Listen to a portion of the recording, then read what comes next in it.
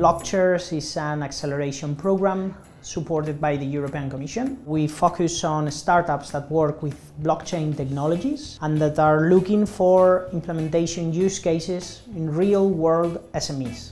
They can go to Blockchers.eu. For us, it makes totally sense to be .eu. Our main focus is Europe. We are looking for European startups working with blockchain, and we wouldn't imagine Blockchers without the .eu domain.